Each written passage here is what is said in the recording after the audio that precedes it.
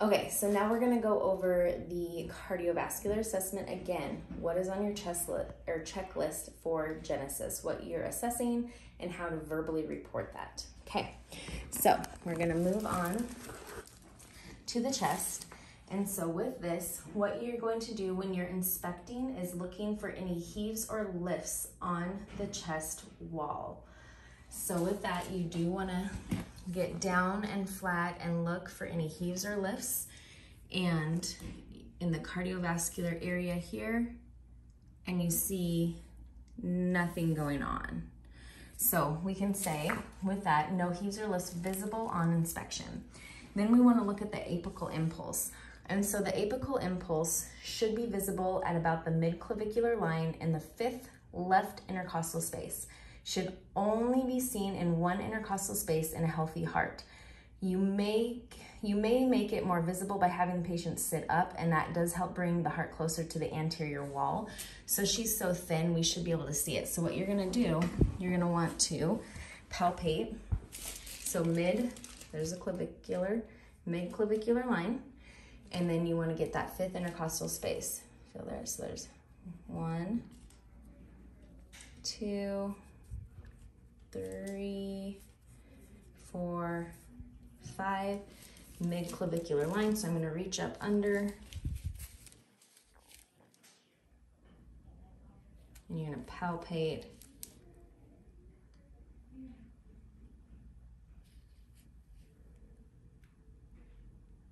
in that space. And I might actually have to make you lean forward. Oh, no, there it is. So you should just feel a gentle tap touch your finger, and it shouldn't be more than 1 centimeter. So I've measured my fingers, and my index finger is 1 centimeter wide about. So what you would say is, and I went right to the palpating, but I didn't see it, so apical impulse is not visible with inspection, and the point of maximal impulse, which is also the apical impulse, is present in the mid-clavicular line, 5th intercostal space, and is no more than 1 centimeter. And there's a short, gentle tap noted. So we went right into that, okay? And then what we also wanna do is palpate for thrills and lifts. And so we're gonna use the ulnar side of the hand. You don't wanna press too hard, or you won't be able to feel something if it's there. So you're gonna palpate at the apex, the left sternal border, and at the base of the heart. So with that, the ulnar side of the hand, so you're gonna palpate gently here, here, and here. And I would say then that there's no thrills or lifts noted on palpation. Okay, then we already did the PMI, and we wanna do the carotid pulse. And so that's medial to and below the angle of the jaw. You're all nurses, you should know how to feel that. And then you would verbalize carotid pulse is 5+ and synchronous with S1. So it's kind of nice if you can feel that and listen to the heart. And never feel the carotid pulse both at the same time. You can make them pass out, so let's not do that. Don't massage it either. Okay, and then this is where in the face exam, you could have auscultated the temporal arteries and the carotid arteries, or you can do it now. And so with this, you're going to be using the bell of your stethoscope. So for my stethoscope, it's a 1 touch. And so for the diaphragm, I press firmly. For the bell, I just basically just barely place it on there. And so what you're going to wanna do, and again, I'm not gonna put this on here, but go ahead and lean your head towards me. That temporal artery there, just anterior to the ear. And you're just gonna, for the 1 touch, just lightly place it there and listen for any bruit. Same thing on the other side. Good. And then, oops, sorry about that. And then for the carotid artery, what I will actually have them do is take a deep breath in, out, hold your breath. Turn your head to the side, and I auscultate and hold my breath at the same time. Go ahead and breathe so that they're not holding their breath longer than I can. Turn to the other side, same thing, deep breath in, out, hold your breath. here and go down. Good. And then you would say, no bruit auscultated to the temporal or carotid arteries.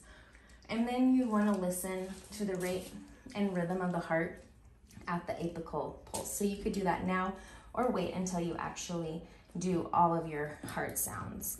And so, and I'm going to wait until we do it with all of the heart sounds. So again, you're going to do this with the bell and the diaphragm. If you have a one touch, you can just tell me I'm listening with the diaphragm and now the bell. Diaphragm, now the bell. So when we go to the aortic area, that is the second intercostal space at the right sternal border. That's aortic. Pulmonic is same second intercostal space, but now at the left sternal border. So it's pulmonic. Then Erb's point is, or you can call it the second pulmonic area. That's the third, one more down, left intercostal space along that left sternal border. And then we have the tricuspid area, one more down, that's the fourth left intercostal space. And then we have the mitral or apical area. And so that's at the apex of the heart. So that's the fifth intercostal space, mid-clavicular line, okay? So when we're auscultating here, we're going to find that second intercostal space. Listen always to skin. Whenever you're listening to heart and lungs, you always must listen to with your stethoscope on the skin, not over close, okay? So you find that space and lightly here with the bell at the aortic space and the diaphragm. See that pressure? Then make sure you're listening to a good S1, S2. Then you move it straight across, pulmonic, bell, diaphragm. Then we're gonna slide in here, third intercostal space, bell, Erb's point, diaphragm. Then we're gonna slide it down here to the fourth left intercostal space to the tricuspid area, bell, diaphragm. And then here we're gonna slide this out at fifth intercostal space, mid-clavicular line to the mitral area, bell, diaphragm. So then when you're listening for any murmurs, any S3s or S4s, so you would say S1 and S2 auscultated without murmurs, rubs, clicks, gallops, splits, no S3 or S4 heard. And that's what we'd expect you to say, if that's what you heard in your exam. And that's it for cardiovascular.